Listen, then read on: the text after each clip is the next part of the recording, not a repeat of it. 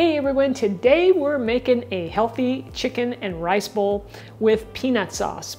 This thing is delicious. It's got a little bit of grated carrot in it and some cucumber, and the flavors with the sauce, that's where it's at. I'm Rockin' Robin, and I'm gonna show you how to make it right after my chef joke. Why did the man smear peanut butter on the road? To go with the traffic jam. We're going to start off here with our recipe preparing our chicken thighs. I'm using boneless, skinless, and you want to just trim up any excess fat here on the chicken. And then we're going to cut each piece into bite-sized pieces. Now I like to use chicken thighs because they stay tender and juicy and they don't dry out like chicken breast, but if you prefer chicken breast, you certainly can use it.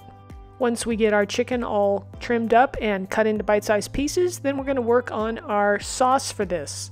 In my bowl here, I have a couple tablespoons of honey, and to that I'm going to add some Tamari sauce, which, if you're not familiar, it is a gluten-free version of soy sauce. We're going to add some rice vinegar, and then we're going to grate up a little bit of fresh garlic. We'll give that a good stir, and then we're going to pour this right over our chicken and marinate it for about 1 to 2 hours. Now you want to give this a good stir so that you marinate all the chicken. I'm going to cover this with some saran wrap, and in the refrigerator it goes. While our chicken is marinating, we're going to work on our carrots. So I've got some shredded carrots here. You can either grate your own or buy them already shredded. Next we're going to add just a little bit of toasted sesame oil. This gives it such an amazing flavor. And in case you're wondering, you can get the written recipe below the video in the description area. And to this we're going to add the juice of 1 fresh lime. This light little dressing just gives a little interest to the carrots so that they're not just plain. We'll finish this off with a little sprinkle of salt, and then we'll give it a good toss. Next up, I'm going to prep up my cucumber.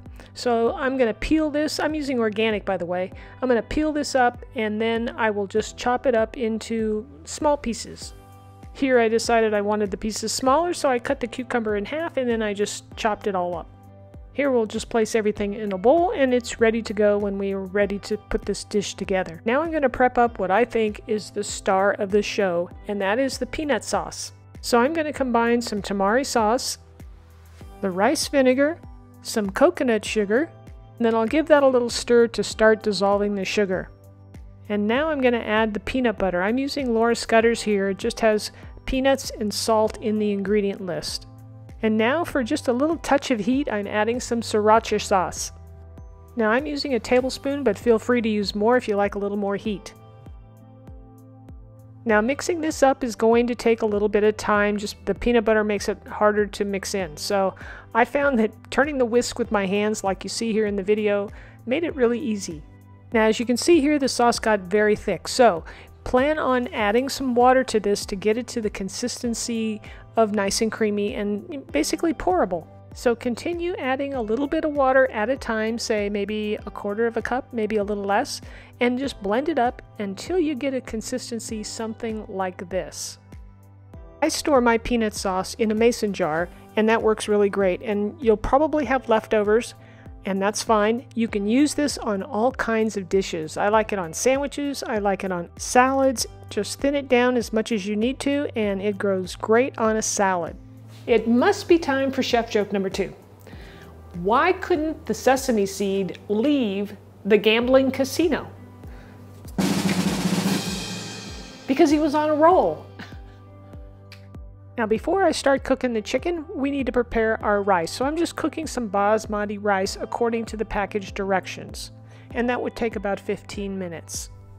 Now we can start cooking our chicken. I have a large frying pan here over medium heat, and I've added some olive oil to the pan. Let's give it a little swirl, and that way it'll get nice and hot. I'm using a slotted spoon here so that I leave the sauce in the pan. I just want the chicken really into the pan. Now we're going to hang on to this sauce, so don't toss it out.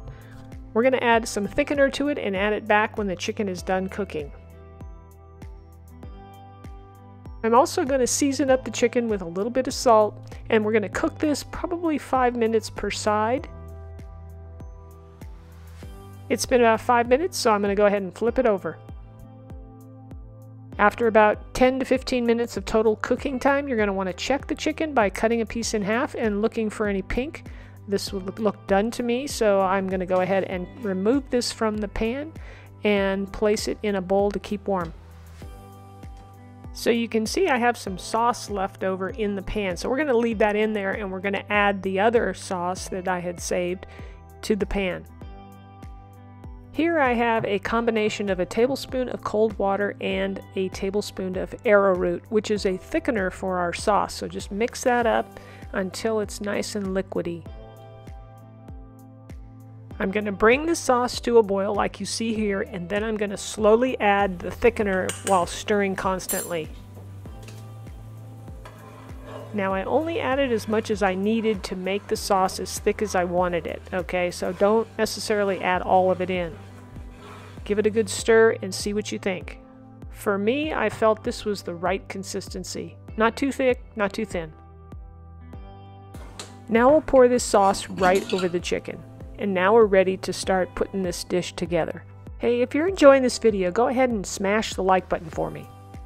I ended up taking this dish to a bunko party, so I didn't put it together till then.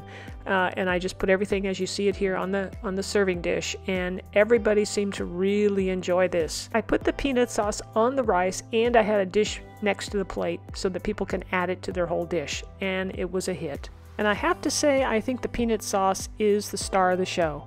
I hope you enjoyed today's video. If you did, let me know by smashing the old like button and leave me a comment. Let me know if you have any recipe requests.